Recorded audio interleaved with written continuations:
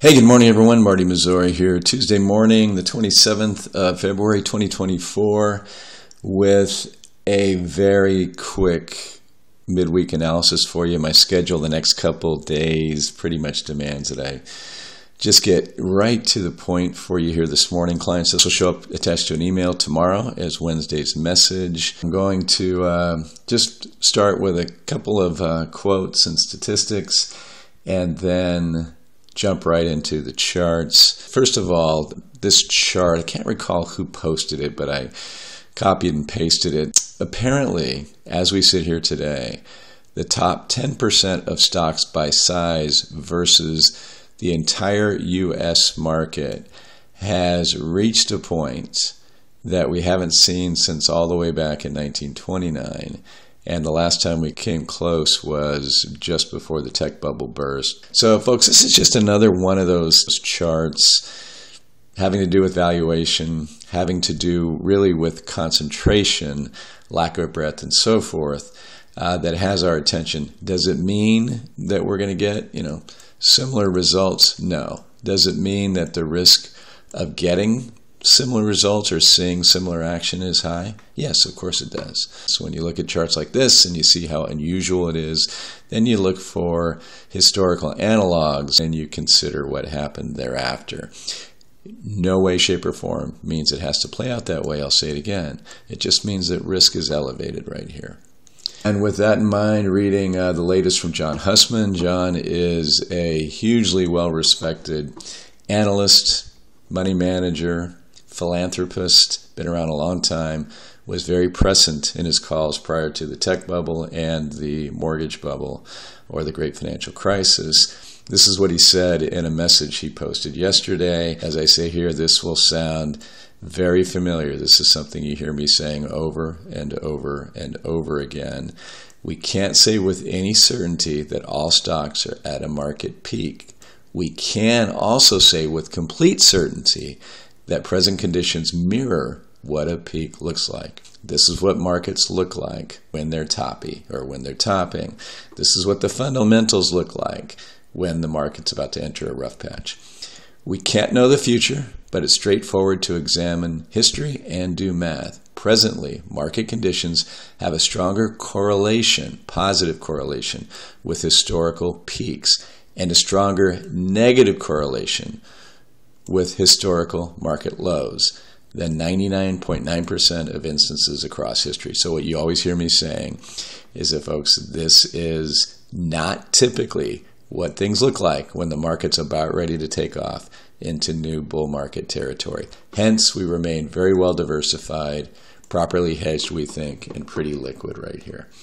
And then lastly, before I get to the chart, sentiment, just an update on that. It's just dangerously high, historically speaking, and I've shown you a lot of history on this over the years. There's the big gap still between the bulls and the bears. You can see the bulls coming back a little bit, and we've had this amazingly resilient market so far.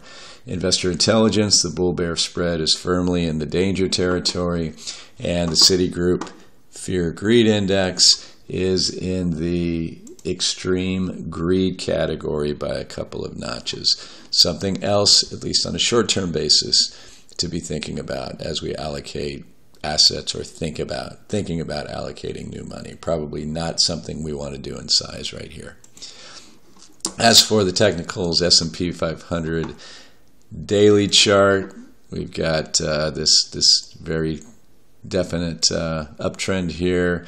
Hit it a few times, coming off of the top end of the range that we have identified here, and we have just a slight sell signal on the MACD, and we have those bearish divergences on the daily for the NASDAQ 100 or the ETF that tracks it. Testing that support, breaking down below it a little bit as I speak at you right here. We break that impulsively and with momentum, and I think it gets ugly. Bearish divergences on the momentum indicators, not a good looking setup, very heavy looking market. Russell 2000 chart all over the place, still once again testing this 50% Fibonacci retracement level. That's been where rallies have gone to die, at least this one here. Negative divergences on the Russell, not as constructive here as I was a week or two ago.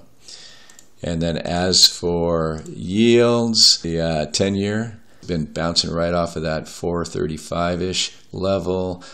Looks like we pretty much have a bear engulfing candle. That's when one big candle, at least the body of it, engulfs previous candles. So maybe not count that one. 3 or 4 days that are engulfed there. That's typically bearish. You can see we broke below this ascending triangle. We'll see how that plays out. Yields coming down would actually be net bullish for stocks. We do have PCE inflation data coming out this week. Looks like it could be hot like CPI. I heard a commentator say it's priced in. I honestly don't think so. I think if it comes in hot, stocks are going to suffer and you're going to see yields probably break to the upside. The dollar continues in this downward wedge pattern. Would typically be bullish, but we don't have any kind of bullish signals from the momentum. We'll see how that plays out. If we do get a hot PCE print and yields pop, I suspect the dollar would pop with yields. And so folks, that's pretty much it. Nothing at all new in terms of the technicals. They look concerning to me. It's a kind of setup that could get ugly, but you know, we watched NVIDIA blow right through those technicals last week and kept the market buoyant like it did at a point or two last year as well. So don't know that that's going to hold up. The underlying dynamics are a bit different. The state of the consumer is beginning to look a little shaky to us right here. The recession outlook for the second half of this year, first part of next year, is still on, if you will, still on the table, if you will. As I've shown you lately, particularly in the manufacturing space, we've seen some pockets of strength. Folks, it's going to be a volatile year. I think that is one thing I can say with certainty. And with certainty, I can say that these are not charts that make me real comfortable about the near-term outlook for stocks, but we're open to all possibilities. And always keep in mind, not giving advice here. This is mostly for clients, those of you who watch these videos before you make any moves or you start thinking about anything that might come to mind as a result of these videos. See your advisor and or do your own research. Folks, thank you as always for watching and listening.